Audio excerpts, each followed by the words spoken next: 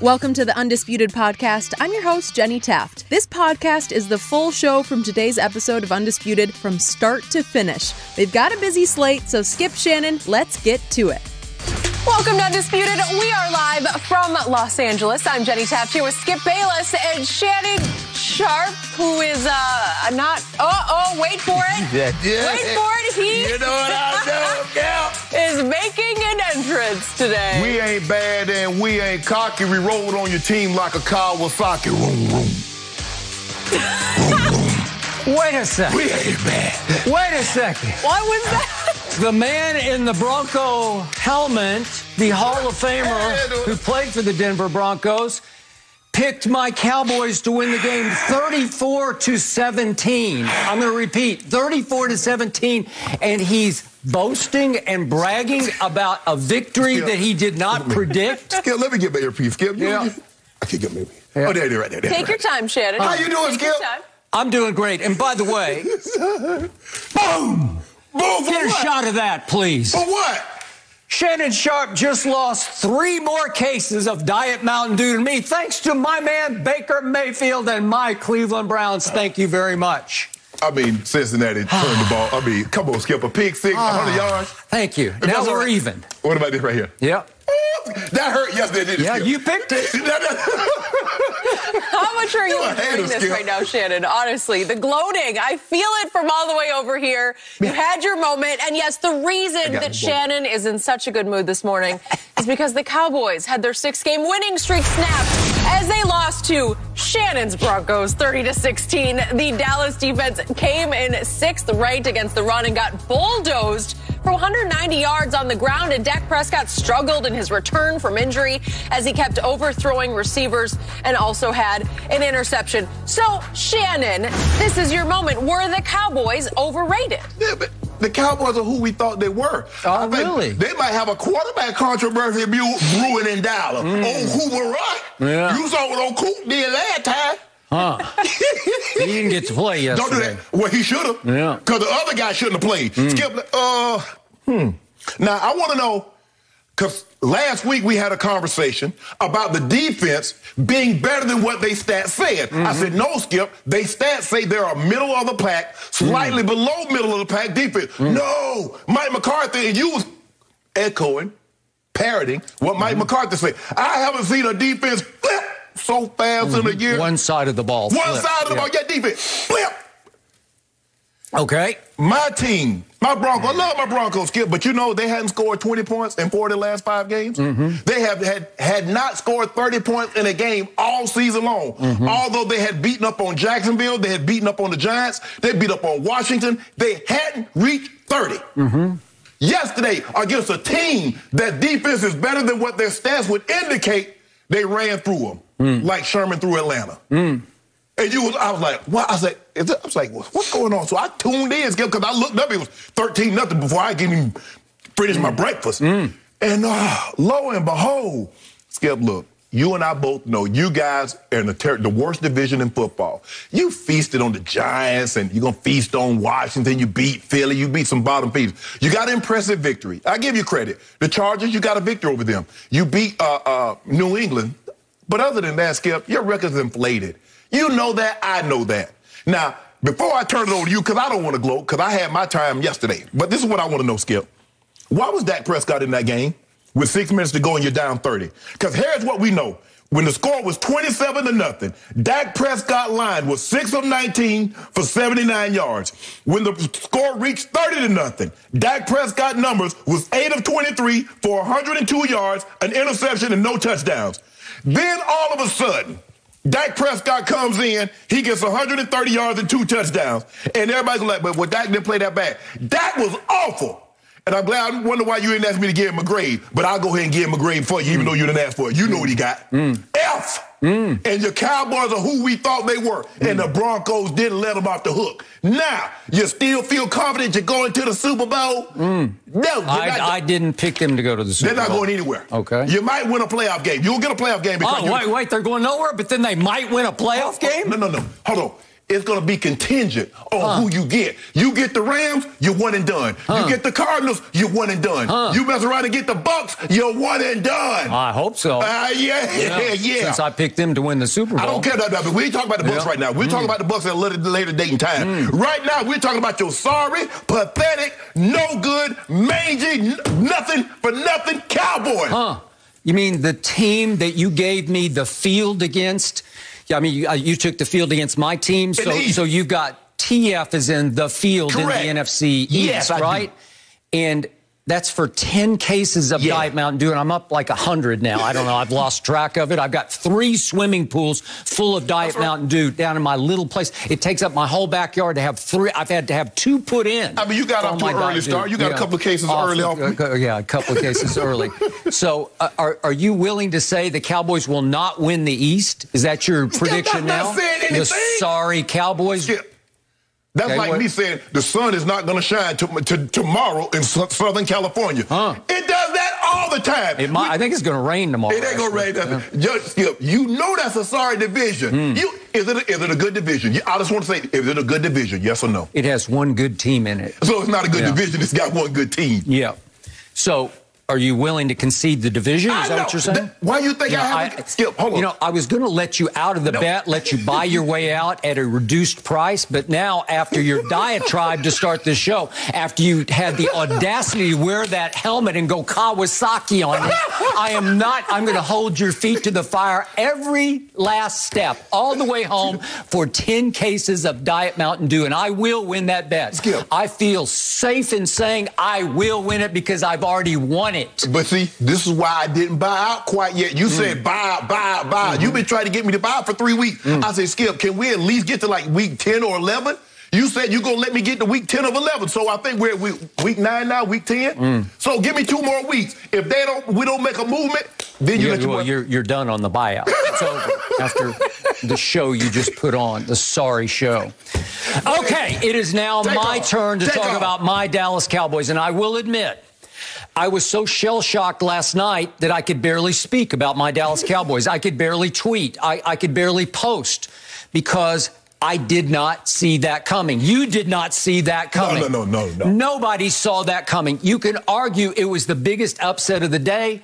If you want to go Jacksonville 9-6 over Buffalo, but the shock of this, the fact that my Cowboys were down 30-0 at home to Teddy Bridgewater and what was left of the Broncos, because I remind everybody, Von Miller got shipped out last week. Yes. And I remind everybody, by the end of the game, 3 of your offensive linemen were down, 1 to start and 2 got hurt. Yes. And I will remind everybody that I was excited to watch the guy. I wanted the Cowboys to draft, Patrick Surtain, play cornerback yesterday. He was gone in the first quarter with a knee injury and did not return. He didn't. I don't know where even Malik Reed was your leading sacker coming in. He got hurt. Okay, he got hurt and he was out. Okay, so I'm not even sure who was playing for the Broncos. So I've told you from the start, the one thing about me with my Cowboys, I am a painfully objective Cowboy fan. When they stink, I say they stink. Okay. And yesterday for me was beyond stink. Yesterday was so shell-shocking because I told you all along for 8 weeks of 6-2. I mean, sorry, 7 weeks of 6-1 actually, but all the way up to yesterday, I kept telling you, this is a team I trust. I kept saying, this is a legit, authentic playoff team that I believe will be competitive in every game it plays. And I must admit, when this happened, especially when the fourth quarter came, I sat back and said, uh-oh, I'm in trouble here because my team just got exposed by what's left of your team. And it rocked me to my core because nothing good happened yesterday. I don't have one good thing that I can take away and say, well, at least we did that. Because let's start with my quarterback, shall we? He had 2 weeks off, and he came back at best rusty. At worst, he was just awful. Right. This was a flashback to 2019 Dak as he was playing for a contract down the stretch. This man is being paid $75 million to play this year. Yesterday, he was worth $7.50. And I'm not exaggerating, $7.50. And to me, for once, you giving him an F, that's too good. There's got to be worse than an F. At least it's an F minus. Maybe it's a G. I don't even know what a G is. But it was so bad because he was so off the whole game until garbage time. Well, we already know he's in the garbage Hall of Fame. Yeah, empty calories. Okay? Yeah, they don't taste good. Okay. Well, he did it again yesterday because, to your point, as he goes through the fourth quarter, he's 6 of 19 for 79 yards. That's impossible for me to compute in my brain. Right. They were as hot an offensive team as there was in the league going into this game. I thought they couldn't be stopped. I did say that Denver was second in points allowed, so my score was a little lower because I said they'll have a hard time scoring, and I said it's going to go down to the wire late. And I said 24-17 Dallas, but we're going deep into the fourth quarter. They got nothing. They got no points. And Dak in the fourth quarter goes 13 of 20 for 153 in sheer straight garbage time. Yep. And he also threw a pick in the fourth quarter, which disturbed me. Right. The whole thing is horrifying to me because I didn't think we'd have one game like this the whole year. I thought we were going to lose some more games, but I thought we'd be competitive the way we were at GOAT on opening Thursday night. We pushed. You thought you'd lose a shootout. Yeah. You didn't expect your team to. With Tom Brady, it took him down to 124 left in the game to do what he always does. Right. Except at New Orleans, and he pulled it off, and they have a walk-off field goal. Well, I can take some losses like that, so I said 12-5, and then I'm starting to think, well, maybe 13-4 is more realistic because they're going to lose some more games, but if they lose them in that fashion, I'm just fine with it. They got run off the field again. This was flashback to early last year when they had the most pathetic run defense in the history of the franchise. Right. And yesterday, the Broncos, featuring Melvin Gordon, not Derrick Henry, went for 190. My team managed 78 when all year long we have been second in the league in rushing. Right. And all of a sudden, Zeke looked like he was running in Cabo Sand. It was like a flashback to last year. What? You're kidding me. 407 yards to a grand total of 290 for my team? You let Denver go 8 of 15 on third down? Yeah. You're kidding me. So here's where I got fooled, and I think they did too. All week long, and I know Dallas, Texas. I lived there for a long time. There's no city that will front run and take the Cowboys with it more than Dallas. You can say Denver worships its Broncos, but nobody worships their pro football team the way Dallas does its Cowboys.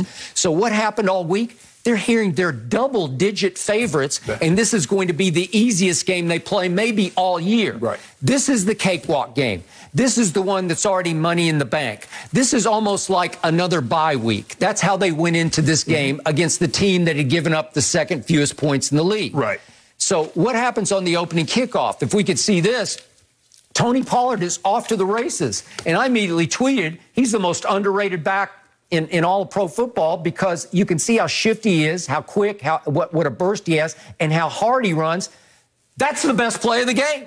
That was it. Little did I know that it was going to go downhill from there because I thought it was going uphill from here. When that happened, I said, oh, we're going to roar down to an opening touchdown, and Denver's going to say, no mas, and here we will come, and it's going to be like 40-7. That's what I felt like at that point. And immediately, before I know what's happened, it suddenly comes down to a 4th and 1 at the 38-yard line. And they say, well, Zeke's got this. No, Zeke doesn't got this.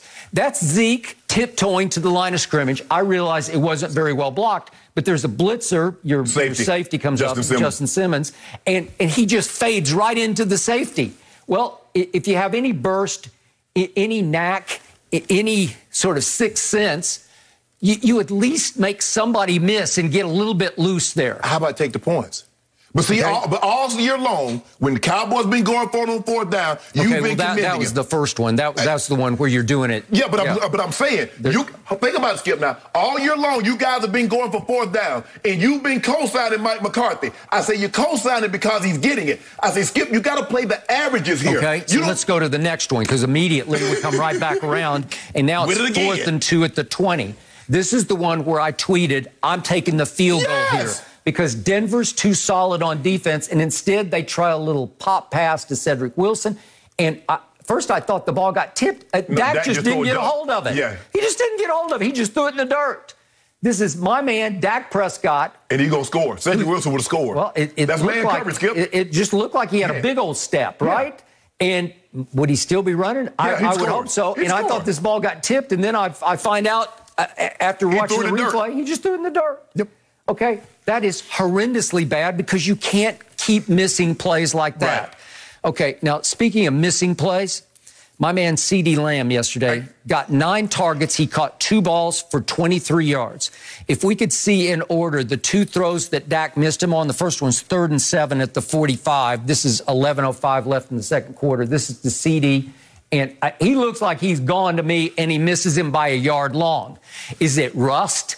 Or is Dak just having one of those days? Because that looks like, and here goes again, here's the next one, and this is Dak escaping to his right on the 4th down play. And CeeDee's got 2 steps on that one. Okay, those are 2 touchdowns that I'm putting on the quarterback, where you just flat out miss passes that could have changed the flow of the game because it's going to get the crowd into the game. Do you realize my team had the ball 8 straight times to start the game and scored 0 points? Think about that. An offense that some were making the case was the most explosive in pro football. Yeah, Pro Football Focus had it way up there on the list, didn't it? That's correct. 8 straight possessions with 0, not even a field goal because you had the field goal there.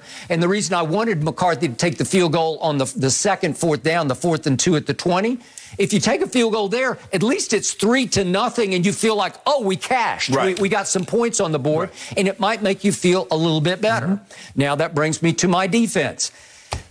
You mentioned Tim Patrick the other day, and I give you kudos for that because I think of Courtland Sutton, I think of Jerry Jeudy, but I don't really think much about Tim Patrick.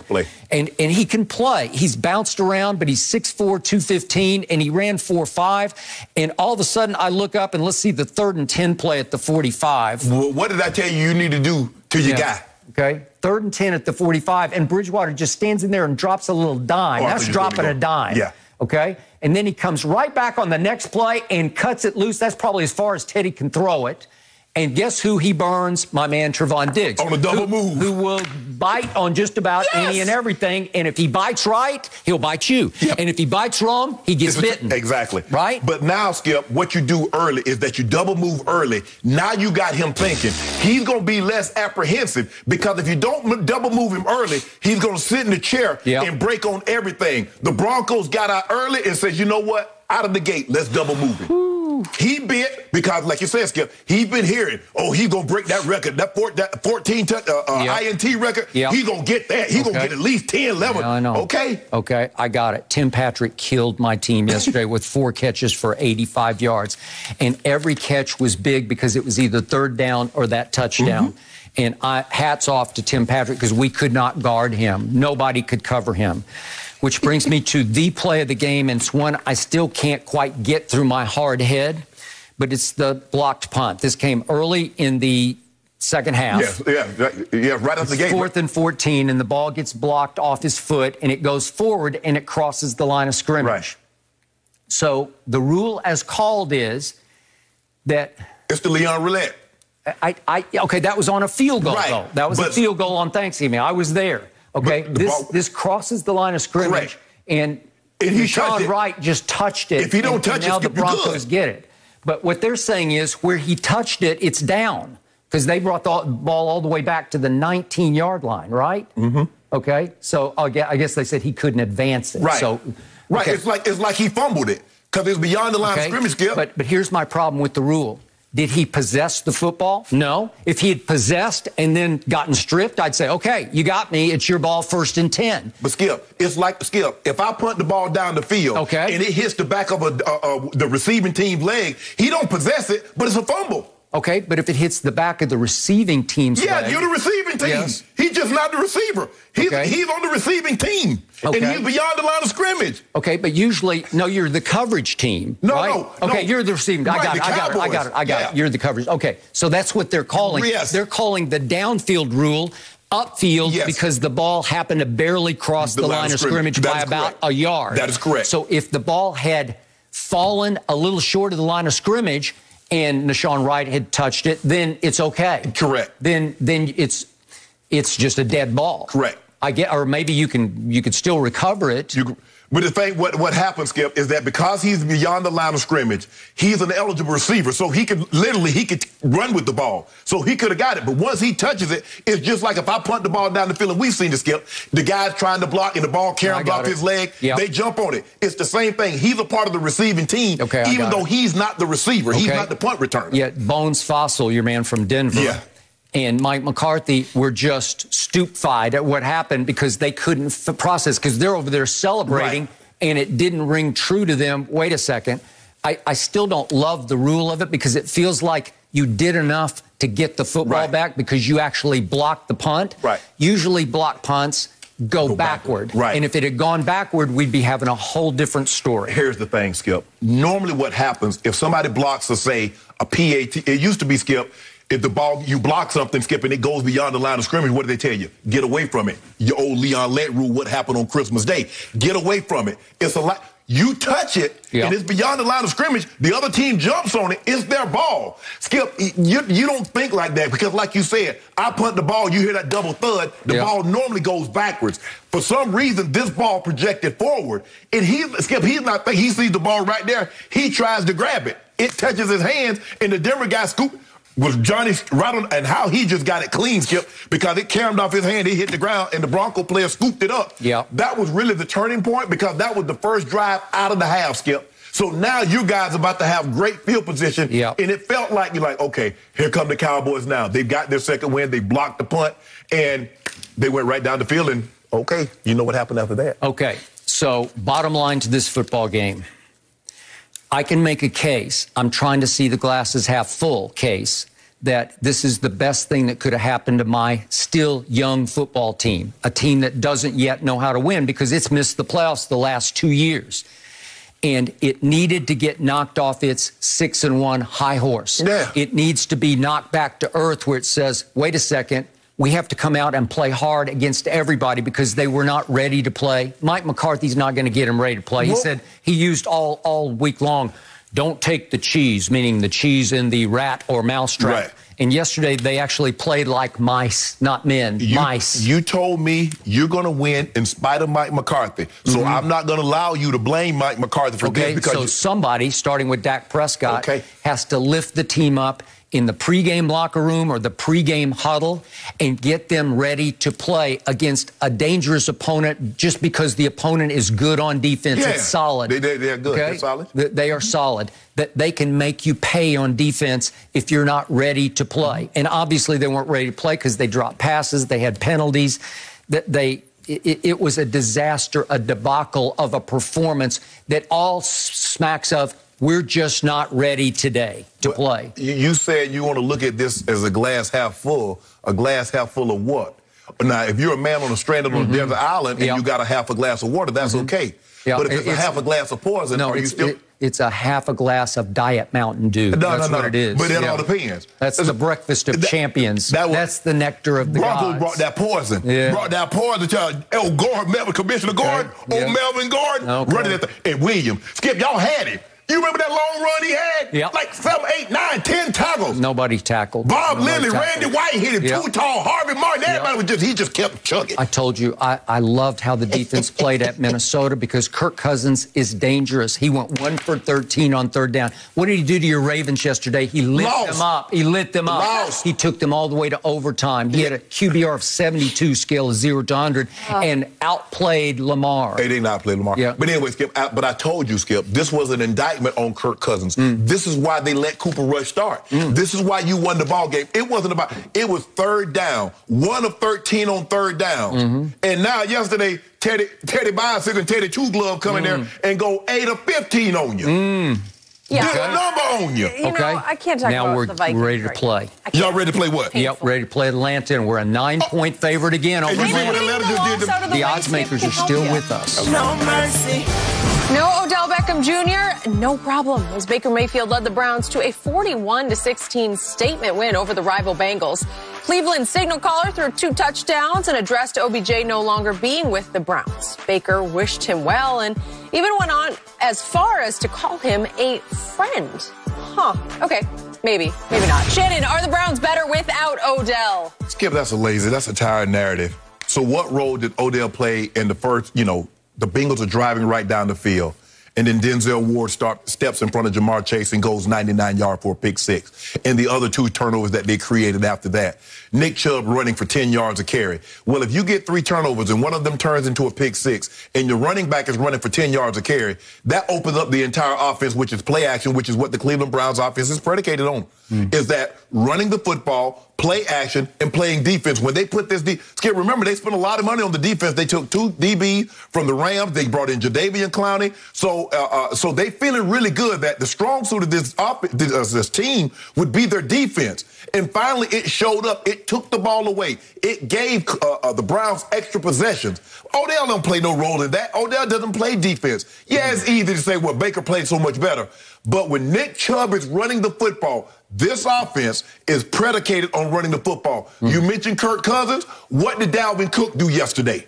He ran the football, and then play action set up everything after that. So when you can run the football in this offense, because this is the West Coast system, when you can run the football, it opens up your quarterback, and now the play action is going to be wide.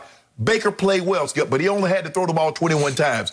That's a good recipe. Keeping him under 30. When you start letting him get 30 plus, he gets into the 40s. Now that's telling me you can't run the football, you can't play action pass, and you're putting it all on Baker's shoulder. He played well, but Odell had nothing, absolutely nothing to do with winning this game. Browns didn't turn it over. They forced 3. 1 was a pick six. That's what led to them winning this game, Skip. That's a lazy point. Odell. Man, Odell don't play defense. This is the best. I can make the case. This is the best the defense has played this game yesterday. And the Bengals are a very good offense. Joe Burrow, Chase, they got a nice tight end. They're a good team. Joe Mixon, P. Ryan, they can run the football, Skip. This is the best Cleveland defense has played, and they took it to them. It's very frustrating, Skip. You going right down the field. You about to go up 7-0. So before Baker even gets on the field, Skip, it's 7-0. So I don't think Odell had anything to do with this. Give them credit. Baker played well yesterday. Only had to throw it 21 times, over 200 yards, 2 touchdowns, no turnovers. That's good. That's a good recipe. Took 2 sacks, but he didn't put the ball in harm's way. I tried to tell you this. I've been trying to tell you this all year long. Odell had everything to do with what happened yesterday. The fact that Odell was not there took a cloud up off this team. This team could heave a sigh of relief and start playing football the way it's meant to play football. I still think it's the best team on paper in the AFC, but it has to do it on the field. And you saw some firepower on display yesterday, because that was not just 14-7. This is 41-16, and you picked the Bengals to win that game. I did. And they were favored by 2.5 points at home, and I didn't even take the points. I said, I like Cleveland. I'll take Cleveland for 3 cases of Diet Mountain Dew, because I think they're just better than Cincinnati. And I think when the fog is lifted off this team, the Odell fog, because the weirdest dynamic written about on Friday on ESPN.com by my friend Jake Trotter, who does a great job covering the Cleveland Browns. He wrote about how the Baker Mayfield-Odell Beckham Jr. on-field relationship fell apart, because off the field, they are very close friends. That's what tormented everybody in the organization. As late as this past Labor Day, Odell and Baker and Jarvis and Austin Hooper flew together to Big Sky, Montana for a little getaway. So that's how close they were. They played video games in the locker room, before, in breaks before or after practice. And the point is that they were almost too close. And Baker became so Odell-centric, so Odell-conscious. And I still say Odell's just not what he used to be. Injuries have robbed him of some of his quickness and explosiveness and his electricity that he had in New York. I've not seen it in Cleveland.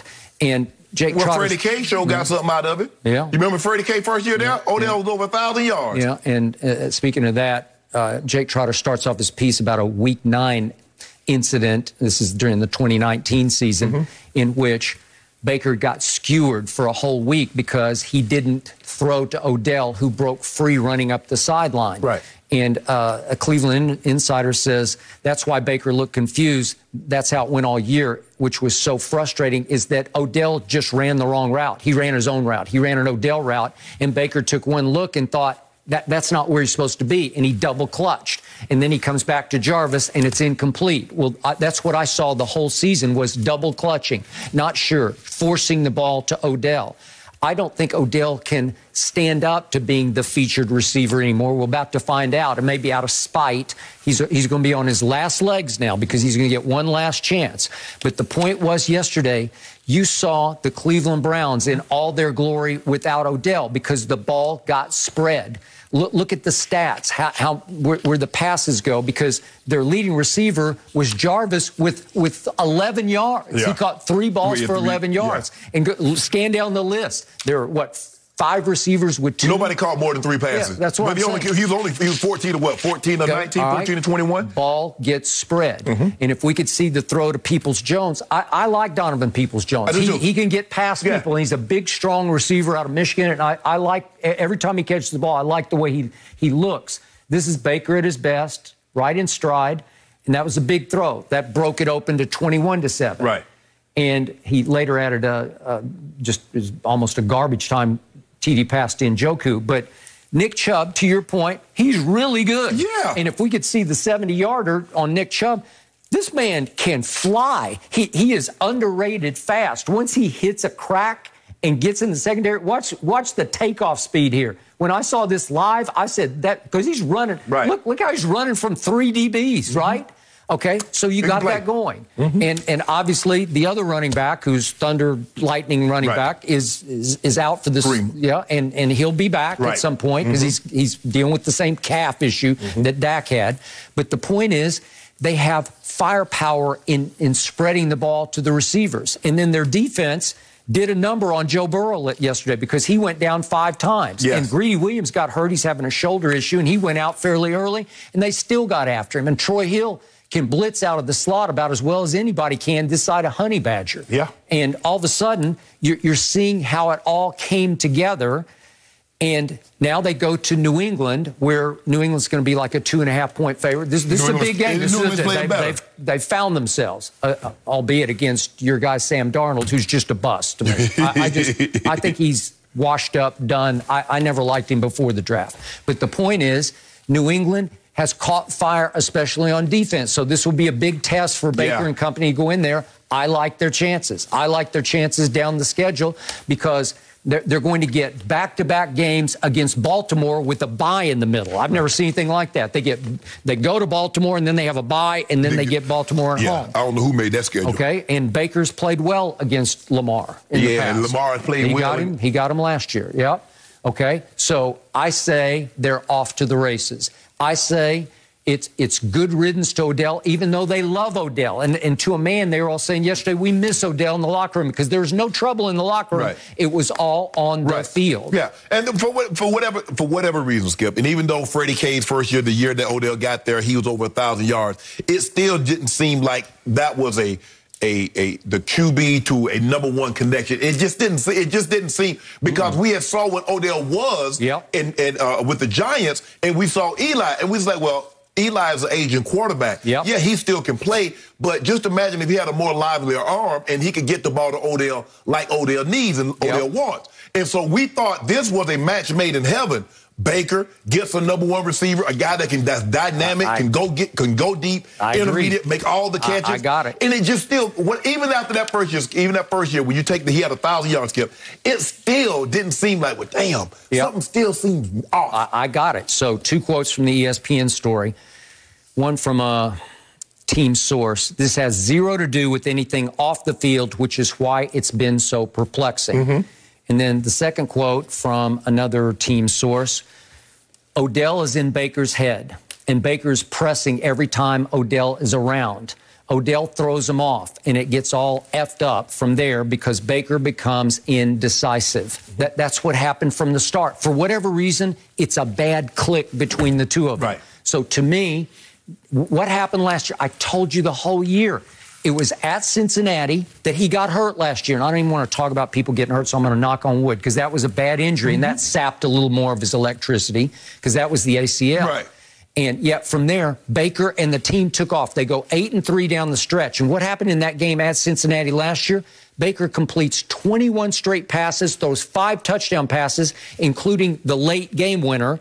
And here they go. And I told you in those 11 games, he was ranked or graded by Pro Football Focus 4th overall best, behind Aaron Rodgers and Mahomes and Deshaun. Okay?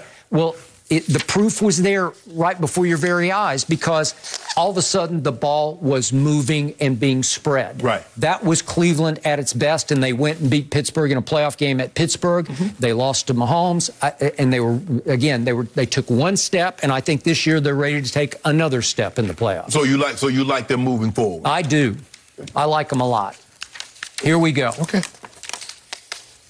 Here we go. Well, the Packers and all the drama we've been dealing with, they ended up losing 13-7 in Jordan Love's starting debut, while Aaron Rodgers missed the game because of his positive COVID test last week. And on Friday, the QB gave his side of the story on the Pat McAfee show. So take a listen for yourself. I realize I'm in the crosshairs of the woke mob right now. So before my final nail gets put in my cancel culture casket, I think I'd like to set the record straight on so many of the blatant lies that are out there about myself right now. And I appreciate the opportunity to tell my side of the story on here. First of all, I didn't lie in the initial press conference. During that time, it was a very, witch hunt that was going on across the league, where everybody in the media was so concerned about who was vaccinated and who wasn't, and what that meant, and who was being selfish, and who would talk about it, and what it meant if they said it's a personal decision. They shouldn't have to disclose their own medical information and whatnot. And at the time, my plan was to say that I've been immunized. It wasn't some sort of ruse or lie, it was the truth. Okay, latest reports indicate that Rodgers and the Packers could face fines, but probably won't face any suspensions or loss of draft picks. So after listening to all that, Shannon, how should Green Bay be punished? They should receive, Skip, look, the only money doesn't mean anything to the Packers. It doesn't mean anything to these organizations because they make so much of it. Agreed. The only thing that matters to them, the capital that bothers them, the currency that means something, is draft capital. When you start taking draft picks, high draft picks, Skip, I'm not talking about a 6th rounder. I'm talking about you start getting, I'm not saying they should lose a 1st rounder, but if you want to take a 2nd rounder or a 3rd round draft pick, that would get Green Bay's attention. And I'm glad our Ted Bradshaw called him on his bull jive. He said he lied. Cosign. Well, you said it. We said it. From day one, yes. Skip, he lied. Yep. Skip, and what I don't understand, Aaron Rodgers would never take advice from a financial guy about his training, about film study. But he's going to take advice about a virus from a comedian and a UFC commentator. Ivermectin, I think I'm saying it correctly, Skip, is a dewormer. It is. It's given to animals for parasites. It's also humans can take it if they have a parasitic infection. Correct. But it is not for a viral infection. It has not at all been proven to treat COVID for sure. And he's taken ivermectin. He's taken hydrochloroquine. Yep. He's taken a whole lot of BS that's been disproven. All debunked. Now, he didn't go to an infectious disease special. He didn't go to an epidemiologist. He didn't go to a virologist. He went to a UFC commentator and a comedian to receive advice on how he should treat COVID. He says he has his own medical team, but I'm not sure. It feels like Joe Rogan's on his medical team. But go ahead. Exactly. Yes. Oh, I done my research and I tried. Now, the NFL shot back and said, nah, we ain't received nothing. And we tried to meet with him and then nothing happened. So again, he's lying again. It's Skip, man, this joker here. And plus, the NFL has been very specific, Skip, about congregating even away from the facility. That Halloween party is a cause for concern. But I don't want to let the NFL totally off the hook. Because for 8 weeks, they knew Aaron Rodgers was unvaccinated. Thank you. And they allowed him to go to press conferences unmasked time and time and time again. And to stand on the sideline unmasked and to go shake hands after the game unmasked. Exactly. Now, remind you, Skip, you're not supposed to exchange jerseys anymore. You can't do that anymore.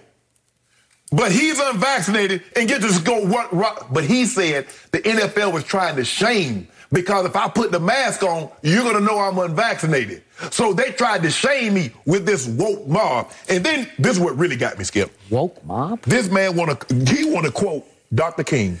And I would like to add Bex aside, but the great MLK said you have a moral obligation to object to unjust rules and rules that don't make sense. Let me put this in perspective for you. Aaron Rodgers, a white male, said him being forced to wear a mask around the building is the equivalent of what Dr. King was protesting for in the 60s about blacks receiving in America. Preach. If that is not the highest form of what white privilege is about, hypocrisy. I don't get it. Yeah, Let that sink in, people at home, what he's equating. What Dr. King was fighting for and what he's fighting for is the exact same thing. He said that. That's what he said. He went there. I didn't do it. Nope. That's what he said. Skip, it just shows that Aaron Rodgers think rules are not applicable to him. He said, Skip, I thought it was a dumb rule, therefore I didn't follow it. If I don't deem that it's appropriate, I'm not following it. With the NFL, he told you what he thought about the mandate that you and the NFLPA agreed upon. He told you what he thought about it. The Green Bay Packers, I get it. You're kind of scared of him because he had a little power. He won the MVP. You saw Jordan Love didn't look particularly good, but you know he was unvaccinated. You know he wasn't supposed to go to those meetings without a mask on, and you allowed it time and time again because you were afraid of it. NFL, you got to send a message. You got to let Aaron Rodgers and others know that the NFL is bigger than any one particular player. Correct. You did with Tom Brady. You suspended him for 4 games. Now, I'm not saying calling for no suspension, but the fine and the draft picks that you should take should send a message to everybody. And it's been reported that there are a lot of team executives and a lot of coaches around the league said, I'm going to see how y'all going to handle this. Because y'all letting Aaron Rodgers walking around like he walking on water. Yep. That he's above reproach. Correct. And he's not. Yep. To your point, in this 45-minute diatribe, he repeatedly attacked the NFL. Yes. There was no contrition shown. No. There was obviously no apology made. Of course. That'll be beneath him. He's got to be the smartest man in every room. And when he goes on the McAfee show, he's obviously thinking, I'm the smartest man in this room, preaching to the masses who idolize me. Okay, on NBC last night, it gravely concerned me that I heard the report that it looks like the NFL is only going to fine the Packers and, in effect, Aaron Rodgers. But it's just the Packers who will get fined. No draft picks taken, no suspension.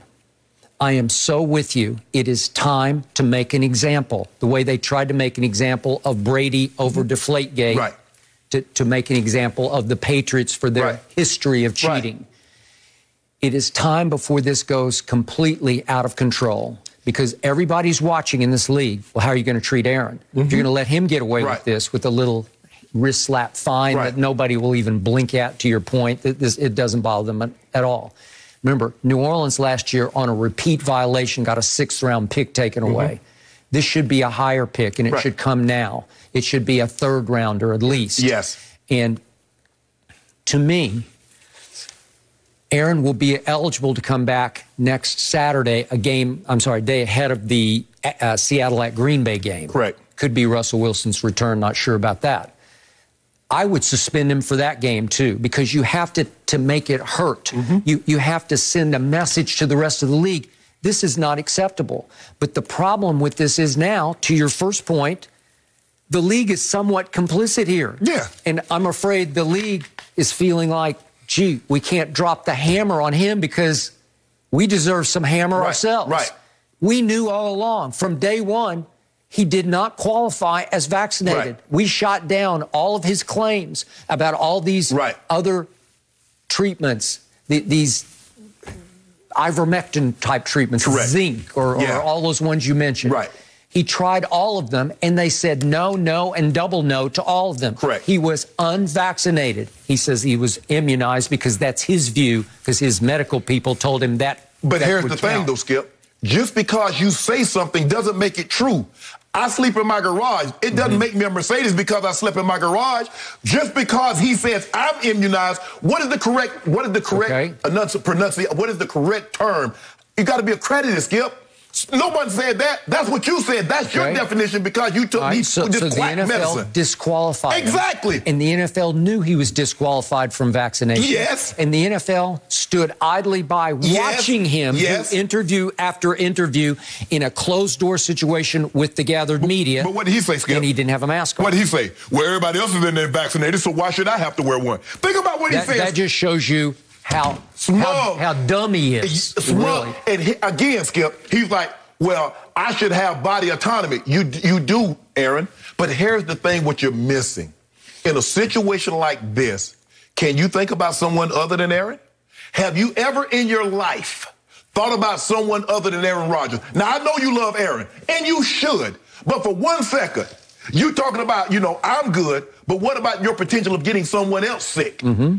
That don't even cross your mind. Nope. Because all you care about, you can't see outside of Aaron Rodgers. So whatever Aaron Rodgers, even though I could possibly potentially get someone sick or have someone take something home to their family and get them sick, that's inconsequence to me. So I don't know whether the NFL has tried to find them or has found them along the trail leading up to now. I doubt it. Right. Because we got to see live on national television Aaron on the sideline with no mask. Right. We got to see after games, such as at Arizona, he's on the field shaking hands, face to face, nose to nose, with no mask. And they know that. The NFL allowed this to happen and said, well, we let the team. No, you don't. You don't let the team govern itself. You don't do that because you find the team when you thought they were doing something wrong, you find them. You don't let the teams police themselves. Skip, that's why you have a commissioner.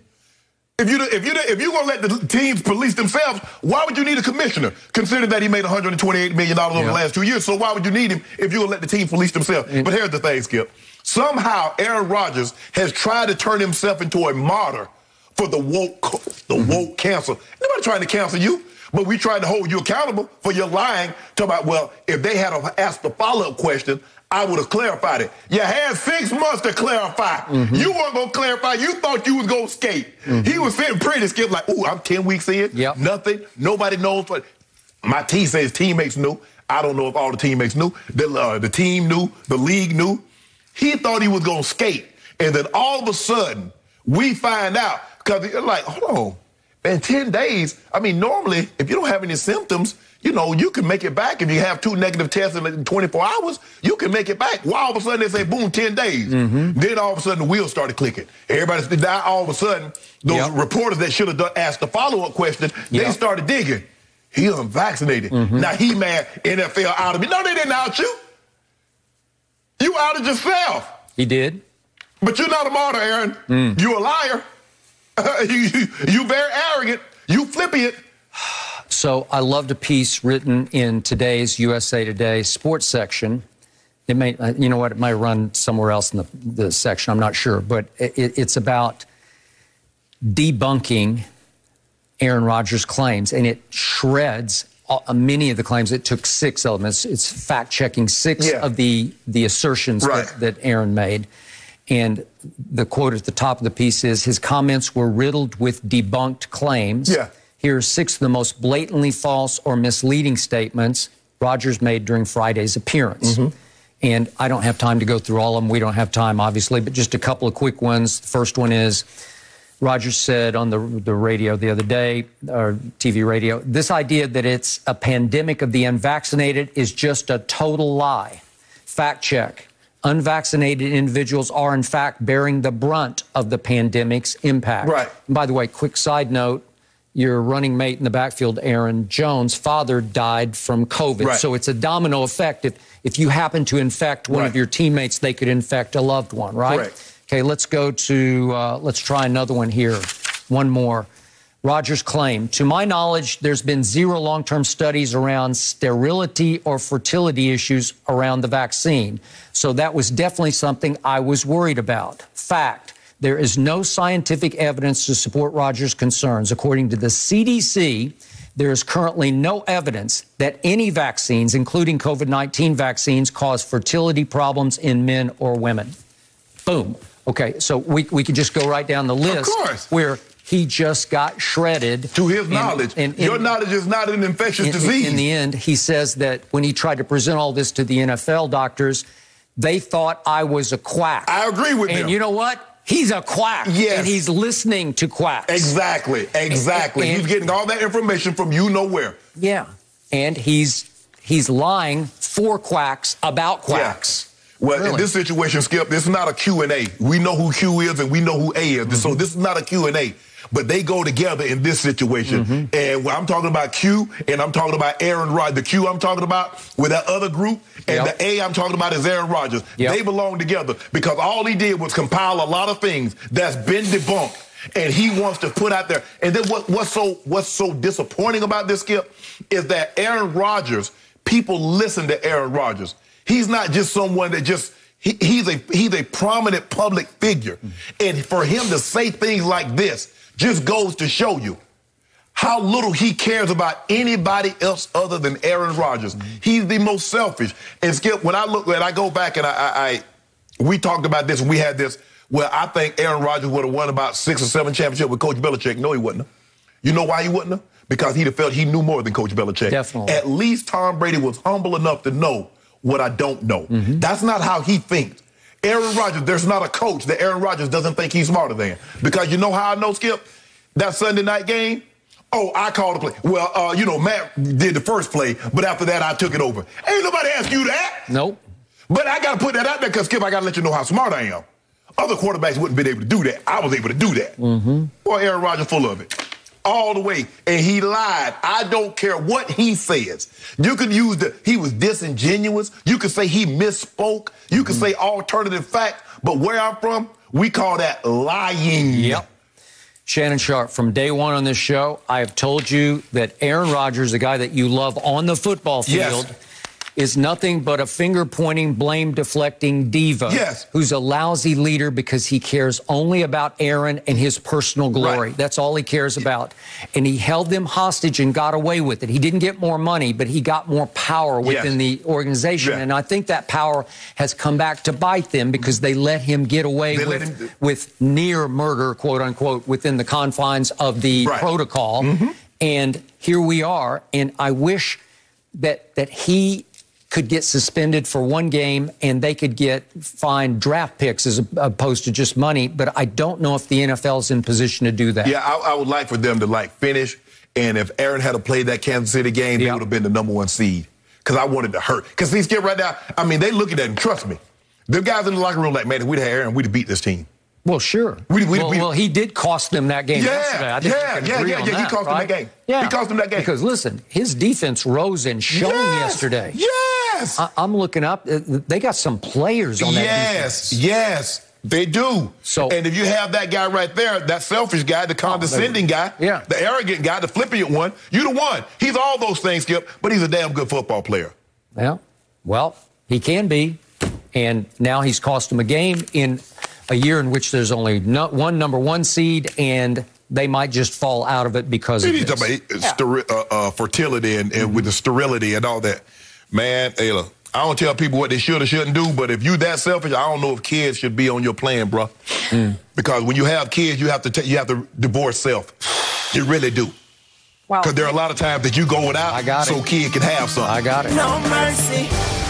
The Blazers ran away with a 105-90 win against the Lakers on Saturday. Russell Westbrook finished 1 of 13 with 6 turnovers. And meanwhile, Anthony Davis exited the contest in the first quarter with a stomach illness. And a former Lakers trainer said that LeBron's injury could keep him out 1 to 2 months. Shannon, scale 1 to 10, how concerned are you about the Lakers? I'm a 10 because I've seen nothing to be encouraged about. LeBron James is hurt. And if this train is to be true, he's out 4 to 8 weeks. That's a month this to 2. This is the former head of strength and conditioning for the Lakers. Right. But go ahead. Right. Even though they said, you know, Skip, they put a timetable, but they're not going to be as forthcoming as they need to be. They're just like, hey, we'll basically take it week to week. But I'm just trying to figure out what's been encouraging.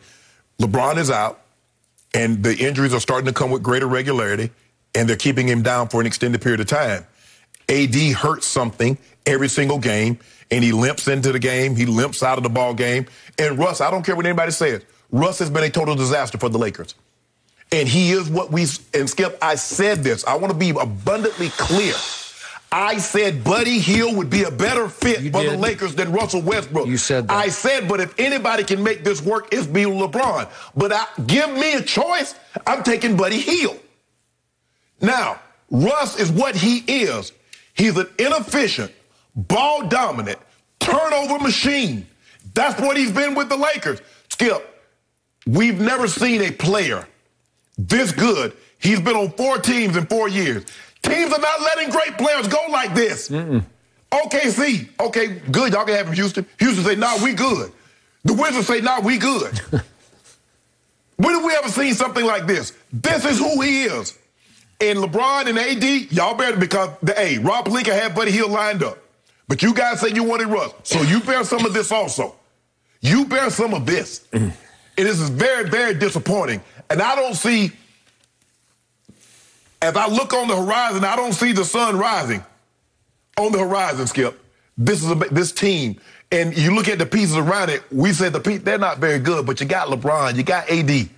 But the one piece, there's some dishes that you can cook. If you put one ingredient in it, Skip, it messes the whole dish up. That's this. It's kind of like a potato salad. You put raisins in potato salad, it's done. I don't care who cooked it. Put raisins in it. Put pecans in it. Because, we done got all day. Everybody want to add something to a dish, a whole sacred dish. Yep. 5 turnovers a game. And what he's been able to do, Skip, you know what he's been able to do? Get the triple-double. But people don't look at it. The dude had 22 points, but he had 22 shots. Yeah, he had 11 assists, but he had 7 turnovers. Because we looked at the triple-double, Skip, we forgot just how bad he played in those triple-doubles. Yep. So, I said before this started, he will not work because he will not fit. Solo act, stat machine. And now he's not only a disaster, but he's, to me, an unfixable disaster because he has no conscience. I don't think this bothers him a bit. No. He just goes on to the next shot, the next game, the next week, and he keeps playing the way Russ plays because Russell Westbrook had a documentary done about his life that dropped before the season started, and LeBron went to the premiere out here in Hollywood. What do you think that said to Russ? I am a made man. I am validated. I am a triple-double machine. I've averaged triple-doubles for the last 5 years. I play the way I play. This is my town. This is now my team, and here we go.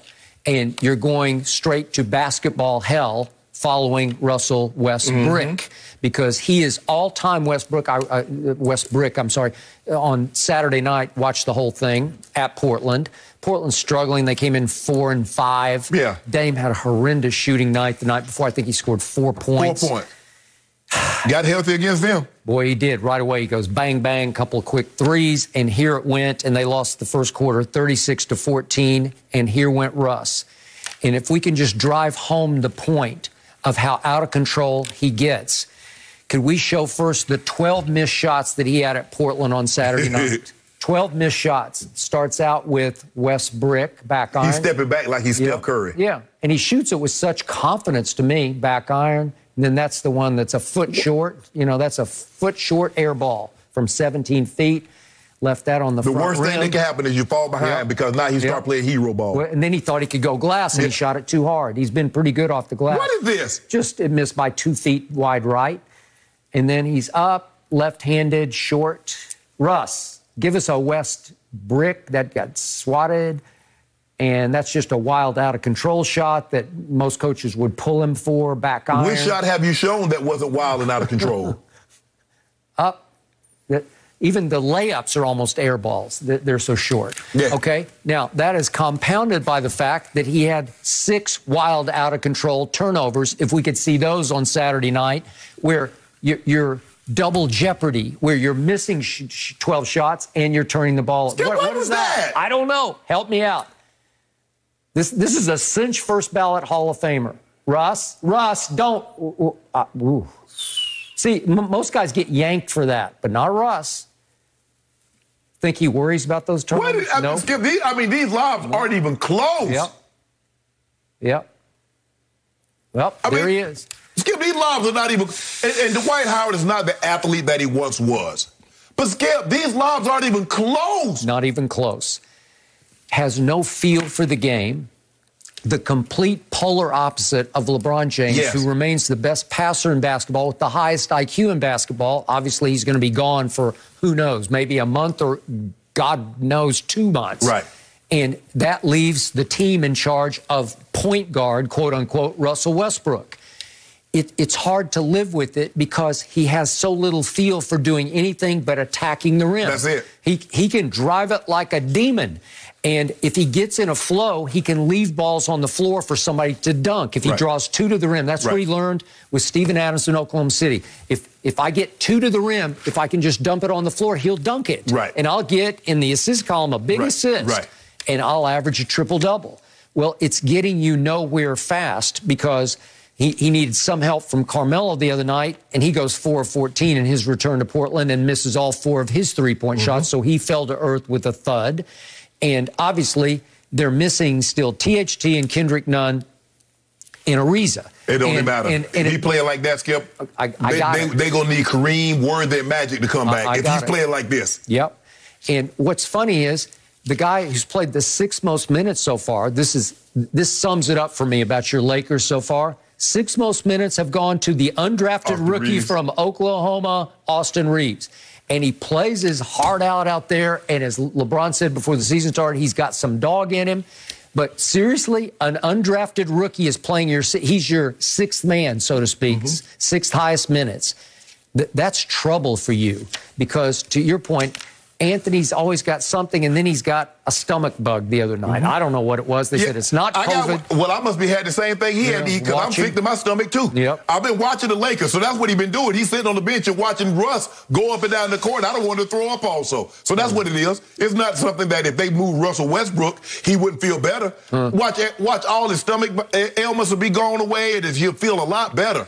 But right now, he's carrying a bad player on his team. That's why his stomach's hurt. That's why he's always having these ailments.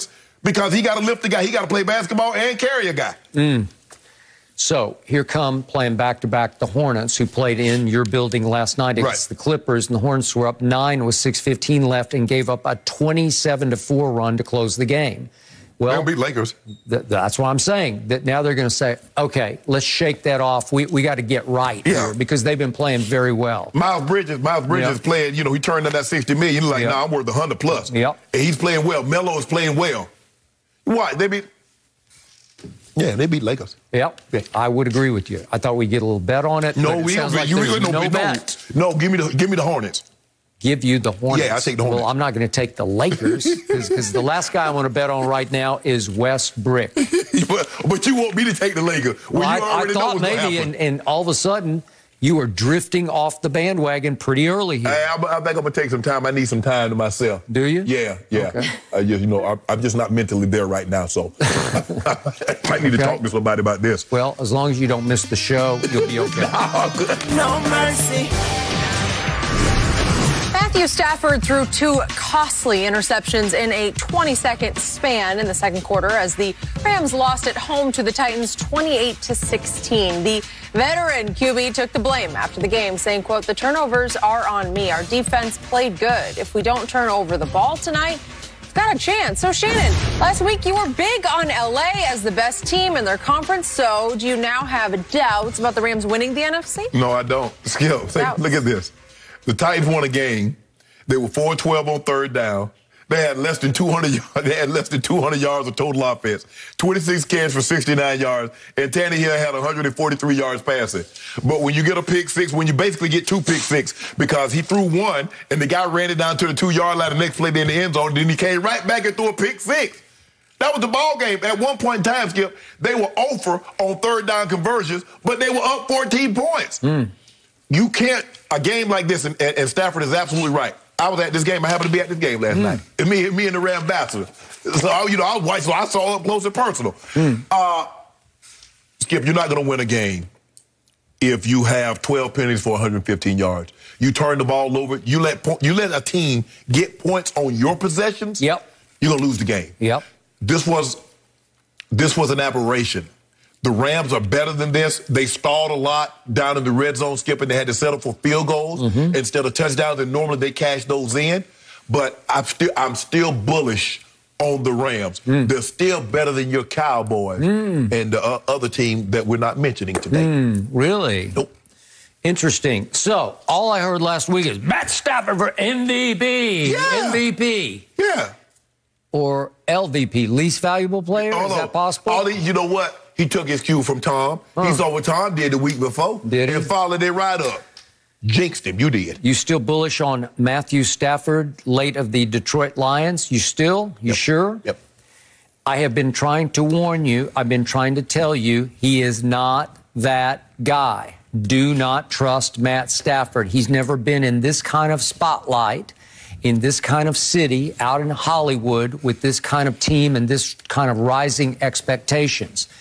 And right on schedule, big Sunday night game against a team that had just lost Derrick Henry, that had no business winning this game. No. He threw it to them. He literally threw it to them, and I'm sure Rams fans were ready to throw up when he threw it to them. If we could see those plays again, please. They were bad.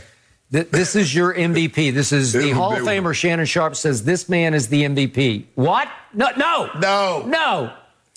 That's the Carson Wentz special. Remember Wentz did that last week, Skip? But this was even worse. Well, Wentz threw it left-handed. At least he threw it right-handed. And then he comes right back, and Kevin Byard just jumped all over it. But Skip, the guy, I mean, what did he see? I'm trying to figure out. What you tell me? Because Kevin Byard just deked him, because he looks like he's going to drop back into a cover two, and all of a sudden he just bolts on the outside receiver, and they sort of switch places with the cornerback, and then he's off to the races. Yes. That pass was more intended for Byard than it was for whoever, was it Cooper Kupp? You know that play. You know where you get that defense from? Ooh. That's the play they picked Kurt Warner off in the Super Bowl. Yep. Ty Law picked him. He did. That's a good one. Okay, so then we get to one last hurrah for your Los Angeles Rams. Comes with 6:39 left in the game. I don't know. You probably hit the road by this point. I did. I had to beat the traffic. 6:39 left. It's 4th and 1 at the Tennessee 40. And here's Matt Stafford. Whoa. Oh, that was ugly. Nearly tripped. Threw it wrong footed off the, rolling left, cross body. And actually turned his ankle on the play, so we're not sure if he's going to be okay going forward. But that was another ugly play that fittingly ended an ugly night. Well, Skip, the Simmons kid, the defensive tackle, and Jeffrey Landry, Simmons. Skip, they dialed up the heat now. Yep. They came and got him out. Simmons was just bull rushing, and they couldn't do anything with it. He's the one that forced the INT in the end zone. He got another bull rush. I mean, he was outstanding. Landry, they started to get pressure. Bud Dupree has been a very good addition. Yep. They're solid on the back end. But when you can generate that kind of pressure, Skip, the Titans were up 14-3 with 28 yards and 1 first down. I've never seen anything like it. Yep. How you get a 14-3 lead with 28 yards and a first down? Welcome back, Adrian Peterson. He had 10 carries for 21 yards. He did score a late touchdown that clinched it. It's going to be tough. I mean, he's going to be really sore this morning. I'd say. But it's going to take him some time to get his legs back under him, Skip. But look, the Titans played well. Let's give them credit. 194 yards of total offense. Their defense dominated this game. But if you look at the Rams defense played well enough to win. Okay. Van Jefferson dropped a couple of passes. He did. They got a lot of confidence because they moved on from Deshaun. So you're the guy. I got a little stat for you. Regular season plus postseason. All time, Matt Stafford versus winning teams. Yeah. He is now 9-70. 9 wins and 70 losses. He's not that guy. Watch. He will come unraveled. He will come apart when you not against the Cowboys. Need him to. I bet he won't come apart against the Cowboys. Well, that's what I hope y'all match up with. Okay. And we'll see. He says he's even going to get that far. Don't worry about it. At worst case scenario, there'll be a wild card, and that means they got to come to your town. And you know what? I didn't see this happen one time last night. I don't know why, but old Coach McYay, Sean McYay, there you go. running up the tunnel. Remember this? Remember him? Here's old Coach McVay. Oh, look at it. Yeah, he's congratulating all those defensive players coming off the field. Way to go! Butt slap them all. Here we go. Running. Super Bowl, here we come. The defense. That's against Tampa. And there he goes. Guess who he's running after? A guy who is no longer a Ram, now possibly a Raider. We think he's going to be a Raider, Deshaun Jackson. Way to go, Coach. And guess what? Why didn't we see that last night? I didn't see that happen. You saw how well the defense played last night. But you know Von Miller's coming. Yeah, there he goes. Yeah. Maybe we saw this last night at the end of the game when he just kept running right up the tunnel because he was embarrassed by what he had just seen. I don't know. AD, Leonard Floyd, they're going to get Vaughn. Yeah, they're going to get Vaughn. Is he ever going to be right? And Jay Ramsey played very well last night. He had a good game. Yeah. I would agree. Okay. It all comes down to quarterback. It is a quarterback's game. And I can make the case that you could trust Jared Goff going forward more than you could trust this guy going forward. All Jared Goff did was get you to a Super Bowl. No. Right? Defense did that. I'll tell you what I will do. I'll take 9 over 4. I'm going to leave it at that. Yep. 9 over 4. Well, 4's coming off maybe the worst game of his career. I can make the case. Maybe the worst game of his career. No, I've seen some worse than that. Yeah. Have you? Yeah. I haven't. When you've thrown for 79 yards through 3 quarters, I think that hit rock bottom. Rock bottom. What you mean through 3 quarters? With 6 minutes ago, he had only thrown for like 90 yards. And then all of a sudden, he come out there and get 136 and get padding the stat. Yep. Stat padding. No. Re-seize some momentum. Got to start feeling good about yourself. Loved it. There ain't nothing to feel good about. Yep. You got beat. Well, bad, Skip. This was bad. This ain't no, we missed a field goal. This ain't something, hey, guys, if we clean up the turnovers, yeah, this is about the Rams. And speaking of looking bad, you lost again on your new home turf. SoFi Stadium. You lost again. All I know you lost badly. They lost, Skip. I was there, saw it up close and personal. But it sure looked like Jerry World was a Bronco home game. Really? I know you saw all that, but I know you saw that blue and orange up in the house. Did you see it? But I never said that the Cowboys are going to win the Super Bowl. You've got the Rams winning the Super Bowl. I didn't have them winning the Super Bowl. You did. I didn't pick them. Well, you picked the Bucs. Actually, you picked the Chiefs to beat the Bucs, right? Yeah. You still there? No, I ain't feeling good about that. Okay, thank you. As long as you know who don't make it. Who? I know. I ain't going to say it. Because that might jinx them. Might put them in there. Yep. But you know who. All I know is the Rams aren't that team because that guy is not that guy. What about your guy? Well. And this, like I said, with Master Stafford, well, if you don't turn the ball over, we're going to be okay. At least my guy has won a playoff game in his lifetime, and your guy has not won a playoff game. He's been favorite. 0-3. I mean, you guys was at home, got beat by Aaron Rodgers, and then came out there to the Coliseum and got run all over. Jerry Goff, I played your guy. Remember? No mercy. This week, the most electrifying player in the league is on Thursday Night Football. Lamar Jackson and the Ravens square off against the Dolphins. It all starts at 7:30 Eastern, 4:30 Pacific on Fox, NFL Network, and streaming on Prime Video. While the Lakers keep struggling, one anonymous NBA exec didn't hold back when discussing the flaws surrounding the team's roster, saying they're not very good, they're old, they're poorly put together as a team. LeBron, as he always did, brought in a bunch of guys he wanted to play with instead of who he should play with. Who said this? Shannon, how much truth is there to what this exec is saying? Skip, there's some truth to that. The mere fact that Russell Westbrook is on this team lets you know it's not well put together. Hell, I didn't need an exec. I didn't need somebody that does this for a living to tell me this team isn't well put together, Skip. LeBron has to own that. Buddy Hield was a done deal. Buddy Hield now is shooting 42% on 10 3 attempts per game. Yep. That would be a better fit. Ricky Rubio would be a better fit for the Lakers than Russell Westbrook. He shot the lights out there. He made 8 of 9 threes. But, Skip, you have to understand how LeBron thinks. LeBron, for the better part of his career, he's been able to take guys that he wanted to play with. D. Wade and Bosh win 2 titles. Kyrie and Love win a title. AD win a title. It's hard to say, even though when no one else wanted J.R. Smith, he got great production out of J.R. Smith. He did. Timofey Mozgov. He turned Timofey Mozgov into the second best player on a championship contending team. Yep. He did that. So, Skip, once you do things, you get confidence that you can take anybody. LeBron James sincerely believed that he could take Russell Westbrook and he could turn him into a champ and turn the Lakers into a championship contending team with Russ. And I didn't believe, and me, the only reason that I was foolish enough to believe that is because I've seen LeBron do it before. Now, D. Wade and Bosh and AD, Kyrie and Love were a trillion times better fit than what Russ is. But LeBron, in his mind, believes And you know what, Skip? Maybe if LeBron was in year 12, if all of a sudden he didn't have these nagging injuries, maybe he could pull it off. But the thing is, LeBron is going to have to understand that you got 61,000 minutes on your body. And the things that you once could do and that you could overcome, you can't do that anymore. Nope. And I believe this might be, and I said it, Skip, this would be LeBron James' most daunting task in all of his life. In all of his life. Whatever transpired as a child growing up, this will be as tough, if not tougher. Okay. Are you willing to concede to me that what I've said all along is true? Because you have previously scoffed and ridiculed me. What'd I do? What'd I say?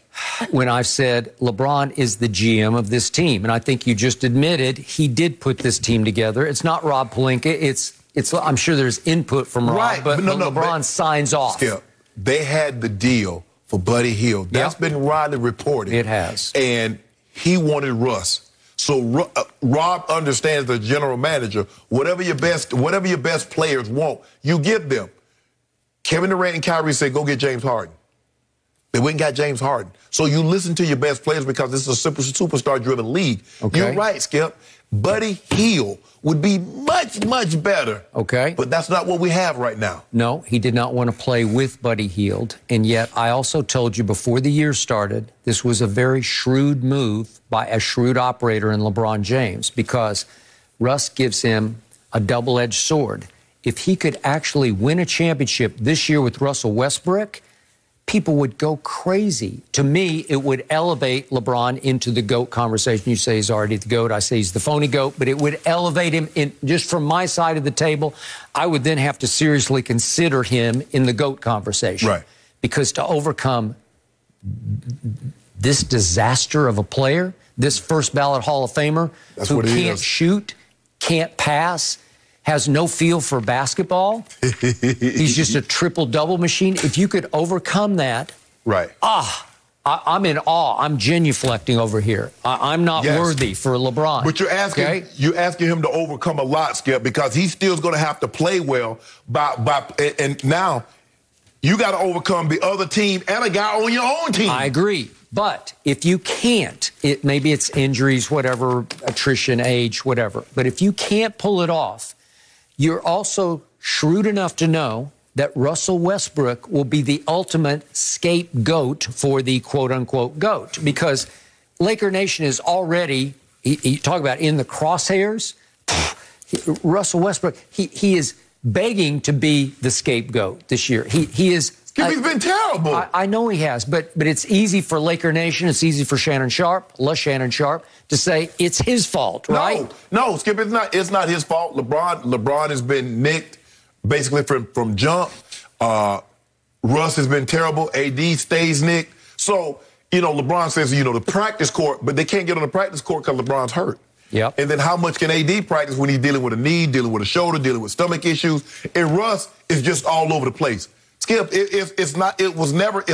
Russ is only a fit for him and 4 other dudes that's really not going anywhere. Yep. But if you try to win a championship, that's not the guy. Okay, so just for the record, already, I know we're still early in the season. Yeah. Russ is running away with the turnover lead in the NBA. Yeah. Number 1 by far. And it's going to get worse because if LeBron's not there to take the ball out of his hands, guess what? Can he overcome it by making free throws? No, Russell Westbrook is making 63% of his free throws. That ranks 100th of 103 players. What? This is your point guard. Yeah, what about threes? Okay, how about threes? He's making 26.8%. That ranks 141st of 154 players. Horrendously bad. Who the 13 guys shooting worse than him? No, I didn't look, but that's how bad he is. And yet, from the floor, is it any better? No. Well, no, he's only 41.8% from the floor. This is a man who can drive it and dunk it and lay it off the glass and score fairly easily at the rim. Man, you just showed me 3. That montage you had put together. You showed me 3 air balls, and they were, and a lot of them were from 2. From 2. So 41.8%. That ranks 101st of 138 NBA players. It's horrendously bad. When I nicknamed him long ago Westbrick, it has never applied any better than it applies right now, because He is completely out of control as a shooter and a passer. Skip, you might could overcome a guy that turned the ball over. You might could overcome a guy that doesn't shoot the three or doesn't shoot from the field well.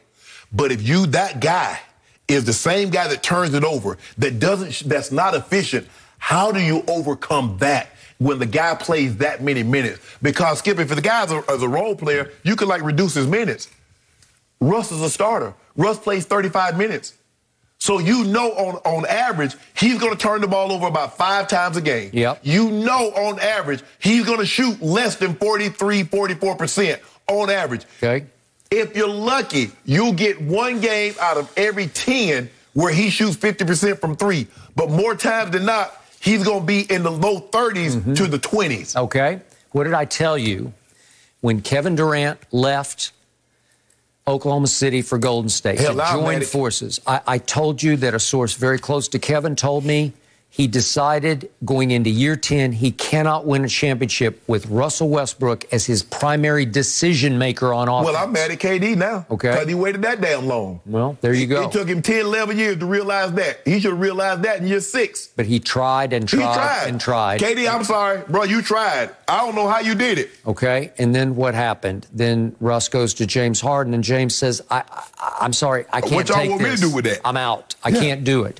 And then there's the whole Oklahoma City experience with obviously Paul George. Right. And then there was Kawhi, and he wanted no part of Westbrook. And he's been rejected by so many stars in the league that LeBron said, well, watch this. I can do this. And maybe he can. But, LeBron's going to have to get healthy.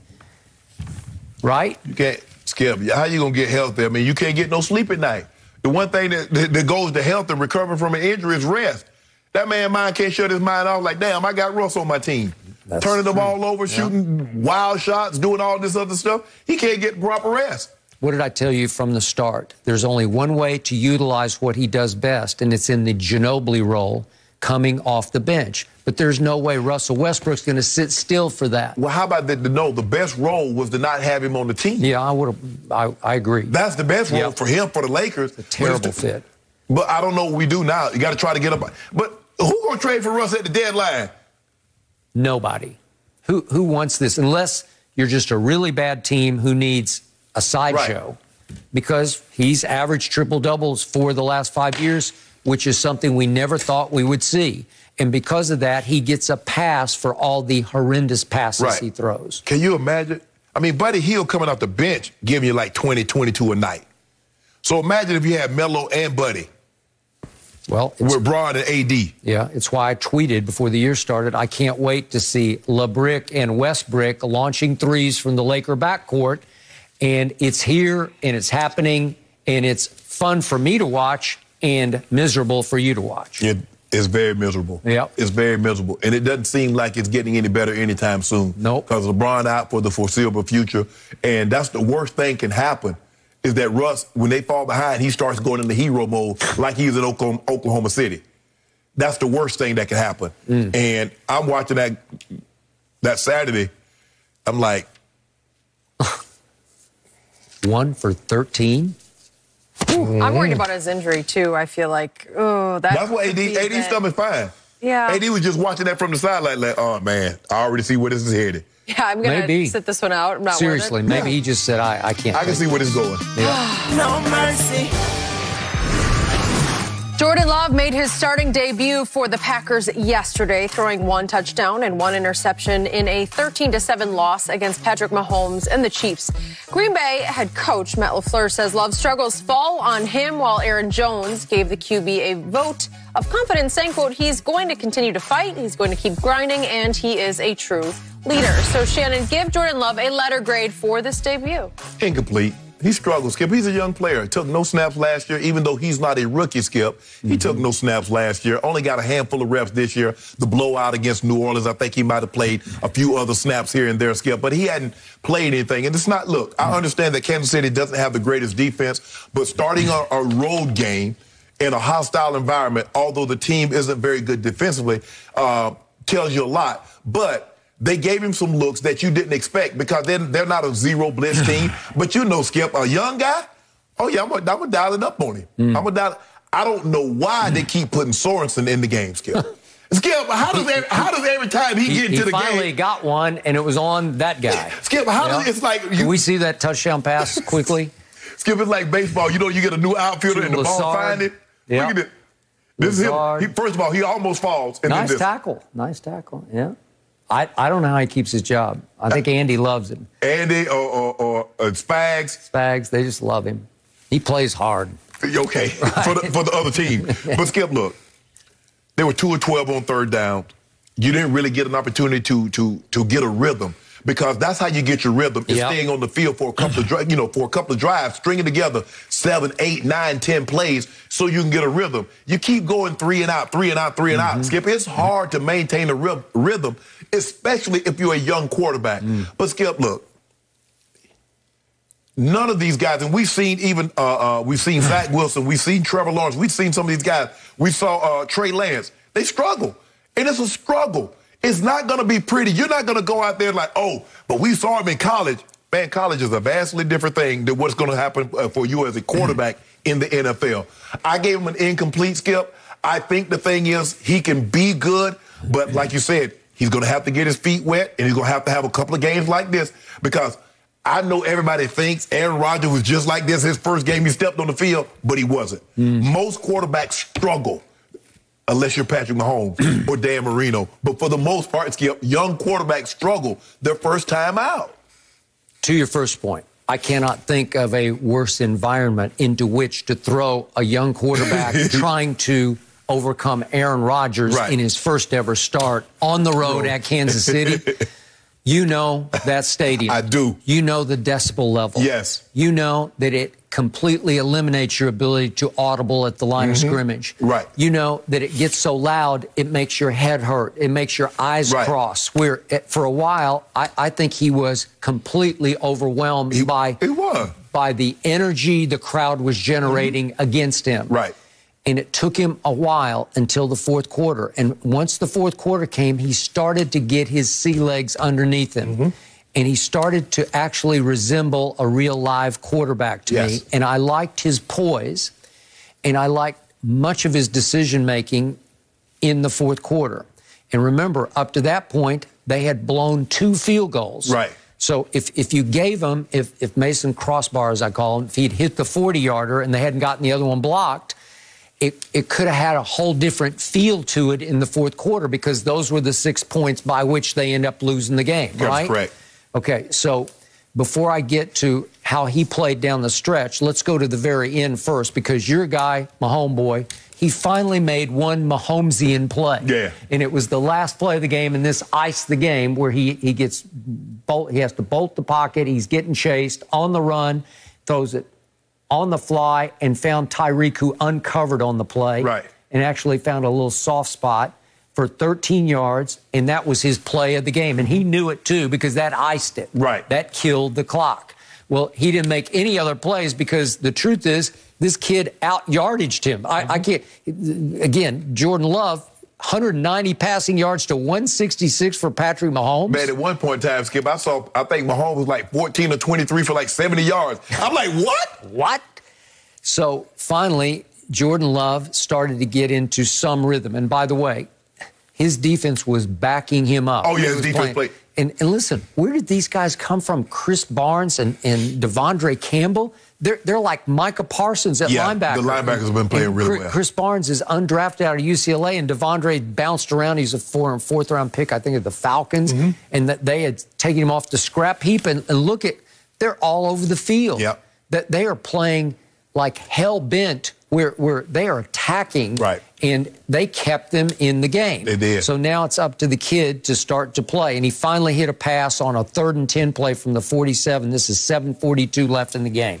And I'm not saying it's a great pass, but if we can see it to Randall Cobb, and he did much of the work himself. But this is a big 3rd and 10, and he had to step up through the rush and get it to Cobb, and that got him started. Right. That actually created a little bit of momentum. Then Aaron Jones gets 9 yards on a 3rd and 6, and then we got the touchdown pass, which we just saw. So the point is, my bottom line for him, I'm going to give him a C+ because of degree of difficulty. Yeah. and because I started to see flashes. And then I read a flash after the game because our man Jarrett Bell was there for USA Today to cover the game. And after the game, Frank Clark, who doesn't sugarcoat, right? He told Jarrett Bell, and I'm going to read you the quote. This is of Jordan Love. He said, eventually, I feel like he's going to be a star in this league someday. Now, that's a powerful comment, right. and I don't think he's laying it on thick. Right.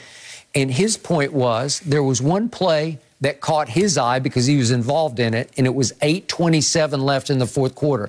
It winds up being a -1 yard completion to Mercedes Lewis. Here it is. But you can see him escape Frank Clark and throw it to Mercedes for is actually a yard loss. But he escaped the sack twice, and they were impressed with his strength and his pocket mobility. Right. And he didn't panic. He didn't succumb. He didn't do a Matthew Stafford and throw it to the wrong player. Exactly. Right? Exactly. And that had potential. Yep. So that's the play that caught Frank Clark's eye because he was involved in it. He said, I think this has got some potential here. Not saying he's Patrick Mahomes or anybody else, but he's got a chance to play. And remember, those are some big shoes to fill, man. Skip, but you know, if Aaron Rodgers played, they beat Kansas City about 14, 17 points. Well, especially with the way the defense played, because that defense is really coming on strong. So I think that's what's promising. Yep. Because you're going to get Aaron back at some point in time, and the defense says, okay, if we can just keep playing like this, we know with the offense, with Devontae and Aaron Jones and Aaron Rodgers and Lazard, Skip, they can be a dangerous team because it's going to come down. Your defense is going to probably have to make a stand. No matter who you face, be it the Bucks, be it the Rams, be it the Cowboys, the Packers, Arizona, your defense is going to have to make a stand at one point in time in the game. They are capable. They look good yesterday. They look really good yesterday. No mercy. Sunday on Fox, Zeke and the Cowboys take on Matt Ryan and the Falcons, or the Vikings take on Justin Herbert and the Chargers. So check local listings for the game in your area, only on Fox and the Fox Sports app. Speaking of those Cowboys, they took an unexpected loss yesterday, but they weren't the only team to get upset. The Bills lost to the Jaguars 9-6. The Rams fell to the Derrick Henry-less Titans at home, and the Raiders got shocked by the New York Giants. So, Shannon, after a wild day of games, who's the best team, in your opinion, right now in the NFC and in the AFC? Skip, I'm going to go with the Cardinals. I think what they've been able to do, they had that loss that they had at Green Bay. They really should have won that ball game, Skip. And they would be undefeated. But to go on the road and beat San Francisco in the fashion in which they did that yesterday, that really impressed me. Now, they're still, even though I have them number one, the Bucks and the Rams are right there. Cowboys a little distant, little behind those teams. But I think they're really there. When you can win the game without your starting quarterback, your best receiver, and you go on the road. It's incredible. I don't know how they did that. Yes. So I'm going to take them, and their defense is really good. In the AFC, Skip, I would put the Titans at 1 if Derrick Henry was there. I agree. But since he's not, I'm going to roll with the Ravens. Even though they went to overtime, that defense only gave up 318 yards with an overtime to Minnesota, with Cousins, with those two receivers, with Dalvin Cook. So I think that's very, very impressive. But it's, like I said, Skip, now, I mean, with Jacksonville with Jacksonville beating Buffalo and Cincinnati's taking a step back, Pittsburgh might be lurking, but I'm going to go with the Ravens. I'm going to say Ravens in the AFC. I'm going to go the Cards in the NFC. Okay, I'm going to start with Baltimore. Okay. They keep pulling games out of the fire right and left because that quarterback will not be denied. I've never seen anything like it before. He does refuse to lose. He will it. Somehow, some way, if it's legs or arm, he will will them to victory, even if it goes to the wire, and it almost always goes to the wire, right? What game did they lose at Raiders? It's an overtime, right? So and he looked like he was about to win that one, and then gets the ball knocked out. Got the ball knocked out. So I'm going to give you Baltimore because that is highly impressive. It's hard for me to buy completely into Arizona because there's still one team lurking in the NFC that is now shockingly completely off radar. It's a team that had a bye this past week. It's the team that I picked to win it all because the quarterback is still winning the MVP race as we speak. And that's Thomas Edward Patrick Brady Jr. And off their bye last year, what did they do? They took off. Right. Because he doesn't go anywhere. He goes to school.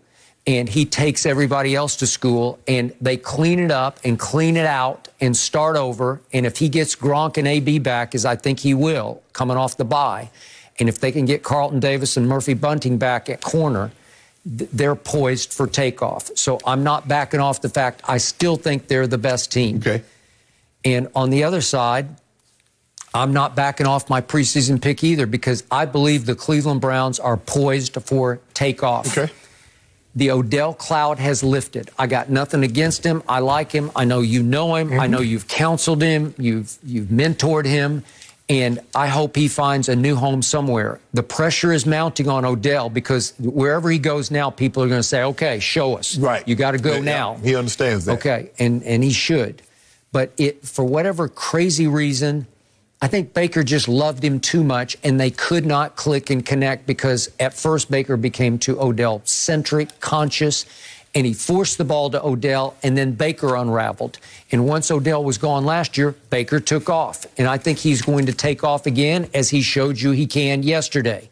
They have a very difficult game at New England, but I think they're going to win it. Then they get the Lions at home, and then oddly, they have at Baltimore, bye, and Baltimore again. Right. Well, that's the guts of the schedule is right there, those two games. That's probably going to be for the division. That'll be for the division right there. And then they still have the Raiders. They have to go to Green Bay, and they have to go to Pittsburgh. Again, right? They have to go to Pittsburgh and play the Bengals at home. So it doesn't get any easier. Right. I just think they're a really quality team, especially on defense. And listen, that Greg Newsome kid that they drafted at the bottom of the first round, 26th overall, he stood tall yesterday, because Greedy Williams was out with a banged-up shoulder, and Greg Newsome said, I got this. Right. And he was in the middle of it all day long.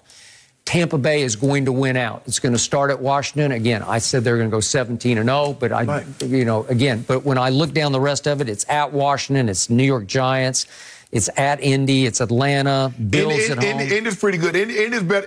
Indy's defense is better than you think. That may be their toughest game. I agree. You thought it might be the Bills, but I'm just not sold on the Bills, but they have to play at Tampa. I think the Bills overlooked Jacksonville. Maybe they did. And then it's Saints at Carolina, and then Jets and at Carolina. So, Carolina at home. So they should be able to win all these games, and then they're going to be back in the driver's seat. Arizona good. Yeah. If Kyler Murray can come back healthy, that hamstring for D-Hop, Skip. Yeah. The offense. Connor's running it. No, he is. He was a star yesterday. No mercy.